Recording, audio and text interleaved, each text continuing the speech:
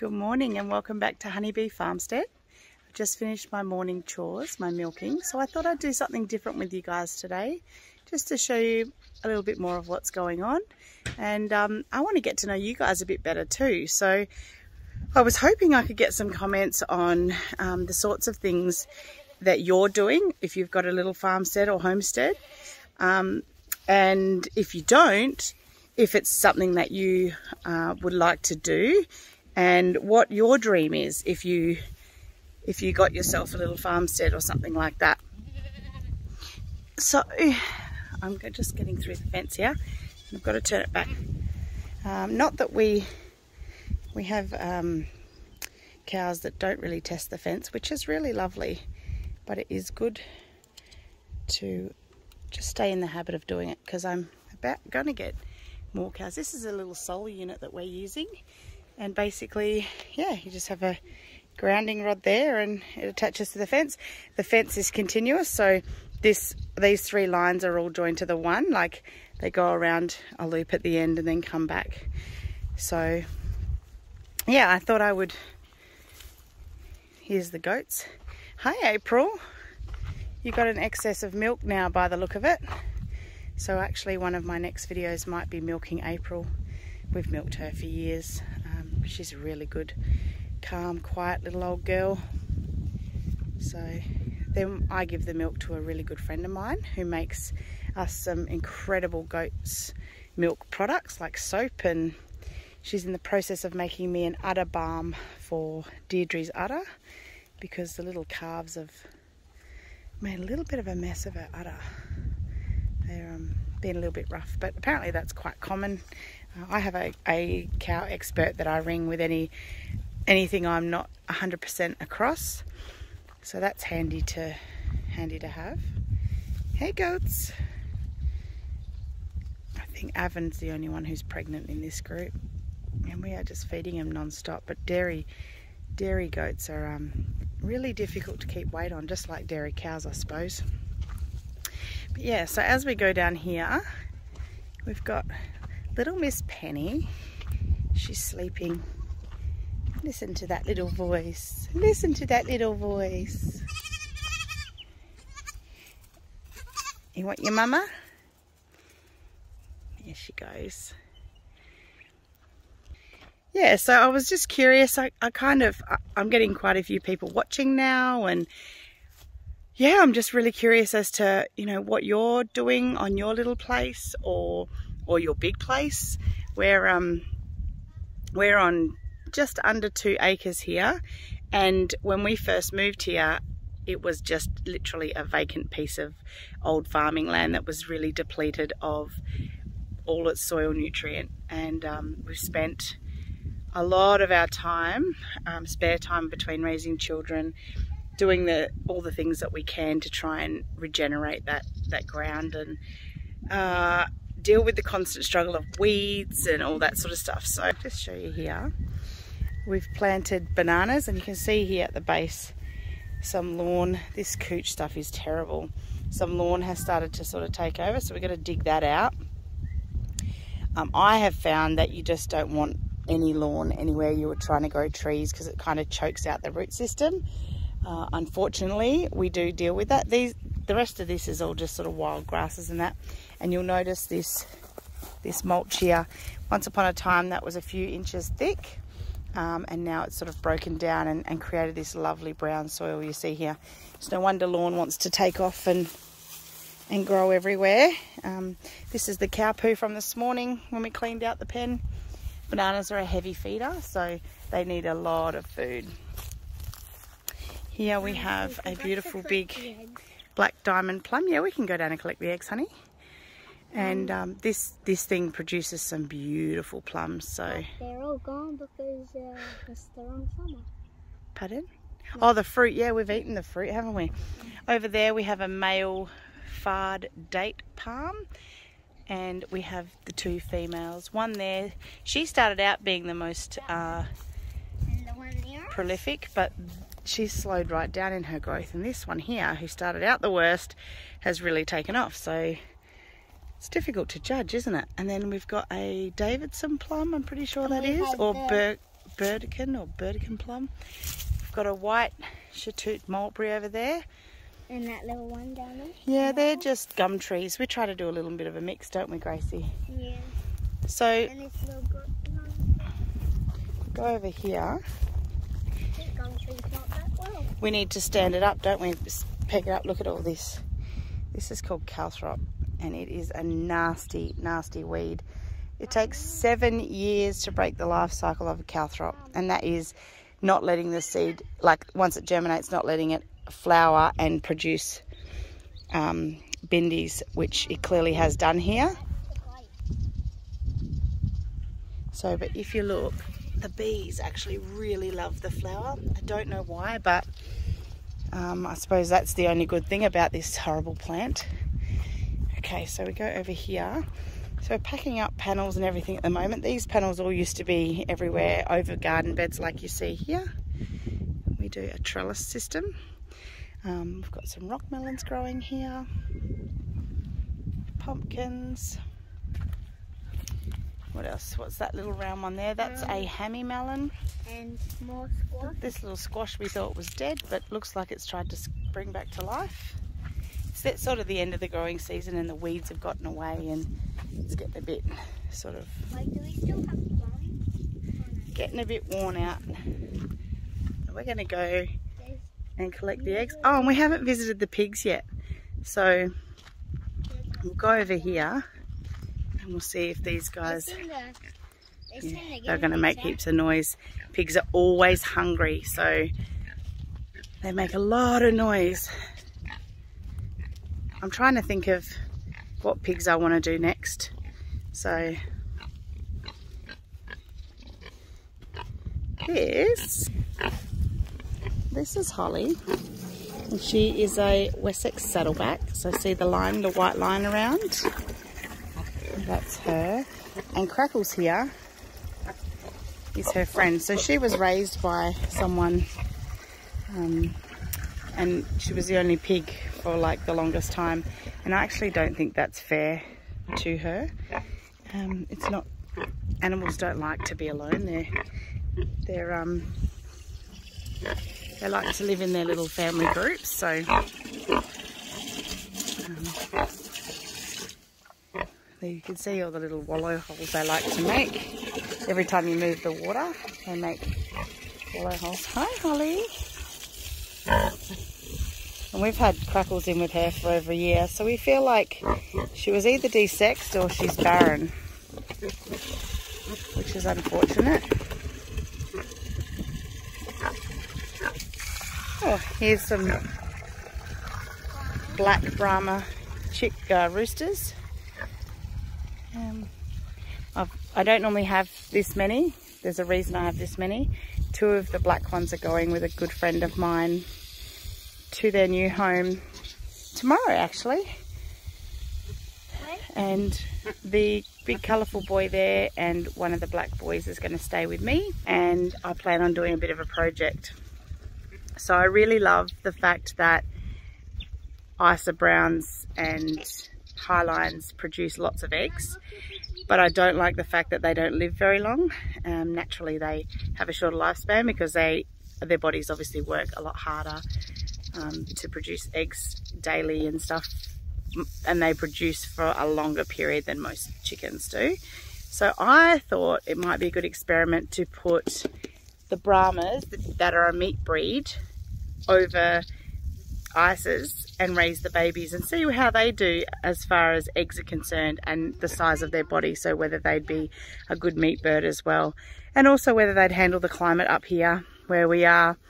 It's hot, long, dry summers and really, really cold winters with frost. So we have an interesting climate. I'm pretty sure it's like zone 8 or something. I haven't really looked into it, but from everything I'm sort of seeing, I assume it's about zone 8. We're in Northam at the moment. We've been here on this property for 12 years. 12 years. So it started out just a vacant piece of land. Hey Gracie. Hi. And we've put pens and stuff. A lot of these are movable. We like to move our animals around so that they're always eating grass and stuff. We don't spray for weeds and that, obviously, because we have bees. But yeah, I think we've done a heap. This has been a really beautiful learning property for us, because I've always loved animals. Animals have been my big thing, but I haven't always been a gardener. That I had to actually learn, and I'm not going to lie, there have been some really bad failures. But I think I'm doing okay now. Like, everything seems to be really flourishing. And along the way, I've discovered things like putting a pond in your yard is a really, really good idea. Because just by accident, really, we discovered that frogs move in. And when frogs move in, none of the bugs and pests and stuff that you see in your garden can live in the garden, because obviously the frogs have got to eat, right? So that was a happy mistake to make. And now I really advocate for having a pond, even if it's, I'm going to show you ours here. Really, we put it in to make sure our bees could always get water. So we've put all these little floating plants, and you'll notice there's no dead bees on the top of the water. That's because these floating plants float around, and they're a safe place for the bee to climb back on and fly off without drowning. We've put some yabbies in here, from young ones and ones with eggs from the weekend when we just went on a yabbying adventure. There'll be more about that soon, because we've got a bit of an announcement that's pretty exciting happening. Look at this, isn't that gorgeous? That is called a Kajari melon, and one of my favourite YouTubers of all time, Jess from Roots and Refuge, she actually advocated for this plant way back, and so I set about trying to find the seeds, and was lucky enough to find the seeds. And doesn't it look beautiful growing on a trellis? Look at that. Also, I've been harvesting the seeds. You won't actually find this in the shop or anywhere. It's extremely rare here in Australia. I think someone was lucky enough to sneak some seeds in at some point, and I was lucky enough to score some of those seeds. So I've made sure that I've kept, oh look, see, this sometimes happens. And guess who that was? Mice and rats. Buggers. Do you have mice and rats in your yard, and how do you deal with them? Look at this, more. So all that's going to happen is that these seeds are going to fall out, and they're going to germinate in this garden bed again next year, which I'm okay with. But you guys, you know, you might want to change up your beds, and generally I like to change them around. But yeah, how gorgeous is that? And then when they colour up, they go like this orange here. Look at that, isn't that beautiful? Yeah, they go like that, and they're like a single serve, so each person gets one. It's actually a prolific bearer too. But yeah, I've got heaps of Kajari melon seeds, so if you're interested in growing them at your place, then I would love for you guys to message me and let me know. Show me maybe even a picture of your garden, and tell me where you would want to grow your Kajari melons, and I will happily send you a packet of seeds, because I'm so grateful for all of your support and tuning in with us. Look at this mess. Now, this mess is going to be moving soon. I moved it from up the front because we needed to have our house nice and tidy up the front, and so it's come down here. Look at all that. These are all my really, really important plants. So they're under here, under the shade, and they're on the automatic watering system. What have we got over here? Look at that. The rats really like these plants. Let's see if this one's still good. I think this one's cross-pollinated, so I don't save the seeds from anything that's cross-pollinated. There sure is. I can't get that off. I need it in my snips. I never just pull them off, but this time I have. Don't do what I just did. Always snip them off so you get... Here, do you want to hold this, baby girl? Sure. Yeah. Oh, another one. They really love to eat these bloody rats. It's okay, that one's ruined. But yeah, I'd love to hear from you guys about your garden and even see pictures. That'd be so wonderful. It will give me inspiration for what I want to do in my next season's spring garden. Now, I'm going to be honest, I am a spring and summer gardener. I'm not a fan of the winter garden, all the brassica and stuff, but only because I'm not good at it. My husband's way better at growing brassica, so yeah, I kind of leave that to him because I'm not great at it. I've always had bad results and bugs get in and whatnot, so I'll leave that to him, and then we'll show off his garden. And actually, maybe I'll try again this year just for something to do and to hopefully break that horrible curse I have with the garden. But yeah, I love garden beds. It's green. Got 7-year runner bean here. A green split. And I have got loads of seeds for that. So if any of you lovely people want seeds for that, you can message me on Facebook at Honeybee Farmstead, or Instagram, again, Honeybee Farmstead. And look, these zucchinis are flowering again. A little bit of powdery mildew happening here. Had a bit of weird weather, so look, I'll come along later and I'll pull all those off to keep the plant nice and healthy. The other thing you can do about powdery mildew is spray it with a diluted milk and water solution. So I might give that a go. Stop any future. There's no actual zucchinis on there. Anyway, some weeds in the garden beds. Oh, I have not been down here. There's a good reason why I haven't been down here maintaining my garden as much as I normally do. And I can't wait to tell you guys. The next video I release is actually going to be the reveal of what's going on and why I haven't been doing the gardening as well as I normally do. You would never normally see weeds like this in my garden. Do you want to take that over to the pigs, honey bun? Or the goats? Where can I put this? Just in the garden bed there, sweet. I'll grab it. Maybe the goats, because the goats are pregnant and having babies. Thank you, sweetie. Look at these bunching onions. They were walking onions. I don't know whether I'm going to get them to do that again.